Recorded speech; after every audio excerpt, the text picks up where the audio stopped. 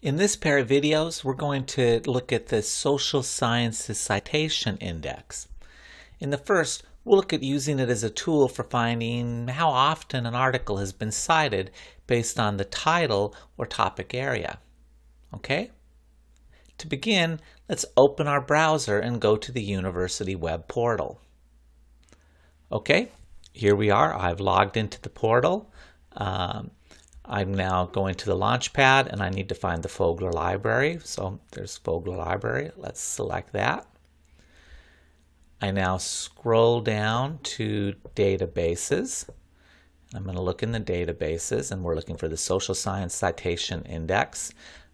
Say that 10 times really fast. I'm just going to jump to the S's rather than scroll through everything. And here it is, Social Sciences Citation Index. So I'm going to click on that. Here we are. Now a few things to look at. The Social Science Citation Index is part of what's called the Web of Science, and we can select a database here at the top, and the default is the Web of Science Core Collection.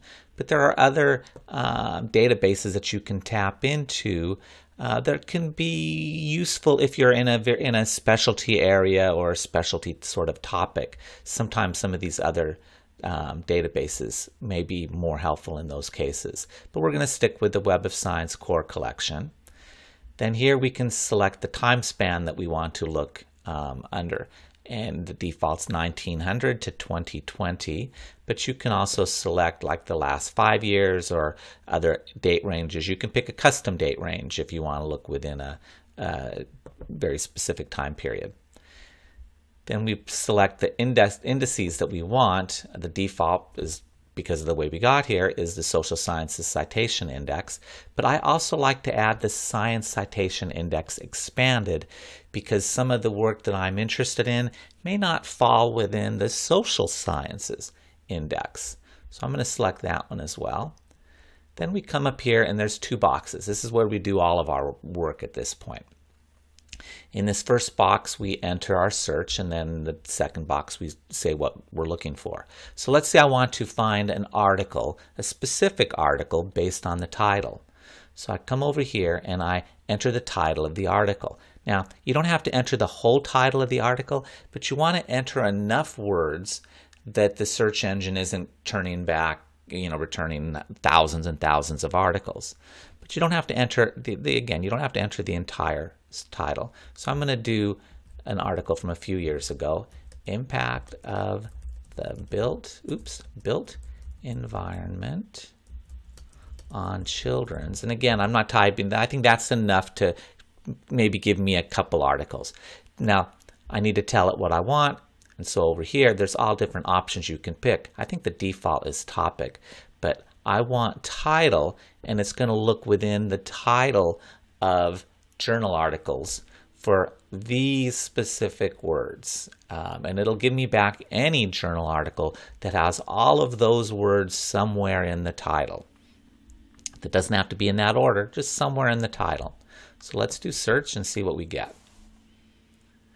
We got two results. So there's two journal articles that are in the Web of Science universe that have all of those words in the title. And sure enough, here's the one we want. It's the second one here. The lead author is Jose Sapojnik, a former colleague of mine, fantastic guy, highly productive. So this is the article we want, and we can see that it's been cited 17 times based on the Web of Science Core Collection information. Now, this is probably a lowball estimate of the number of citations because other search engines, Google Scholar, for example, do a larger. Google Scholar does in particular does a larger search, so it tends to find more articles, more citations for articles than you'll see in the Social Science Citation Index.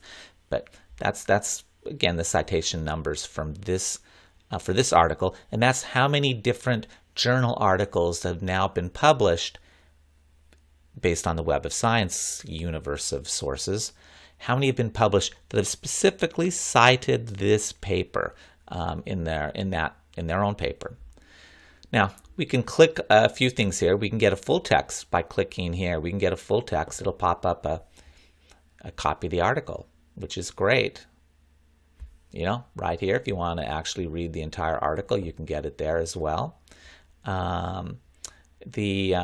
So keep that in mind. Now, let's go back. And instead of looking for a specific article based on the title, let's say I'm interested in a topic area and want to see what are some of the widely cited research that's been done in that topic area. And I'm going to pick facilitated communication. Facilitated communication. And now I need to come over here and say topic. I'm not looking at the title anymore. I don't want to just look in the title. I also kind of want to look at anything on the topic of, what happened here? Facilitated communication. There we go. I want to look in the topic. And again, we just select that from this drop-down list here. And the topic doesn't just search in the title, it also searches in the abstract and the keywords and that for those specific words, facilitated and communication, anywhere in the abstracts. That's how it's kind of tapping into the larger topic of facilitated communication.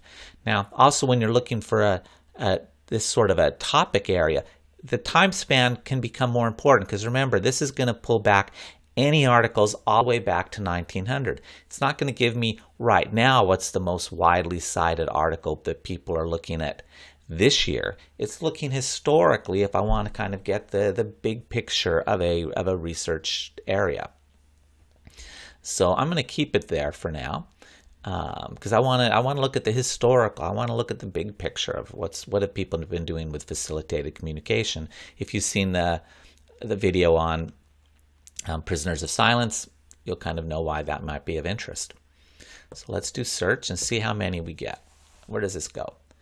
And wow, I mean, it found 27,200 articles on the topic of facilitated communication. And immediately that tells me I think there's something wrong here. There's no way there's 27,000 articles on facilitated communication. And this is a kind of an easy mistake to make, and you notice it once it happens.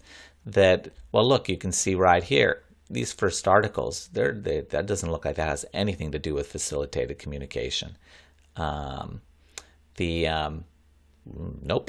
So the problem that we've done is, remember, it's looking for those two words. It's not looking for facilitated communication. It's looking anywhere in the title, anywhere in the abstract, is there the word facilitated and is there the word communication? It might be facilitated over here, blah, blah, blah, blah, blah, blah, blah, communication. It's understandable. There's lots and lots of articles that somewhere in their abstract use those two words. So if I want to look at something more specific, if I want to look at a combination of words that go together, like facilitated communication, you need to put them in quotation marks. And then it will only return articles that have those two words right, in that order, exactly as it appears in the quotation marks. Let's try that again and see what we get. Okay, 389, that's a much more manageable number. Now again, it doesn't guarantee that all 389 are about what we in education think of as facilitated communication. It just means that these are 389 articles that somewhere in the abstract or the title, it has the words facilitated communication right next to each other.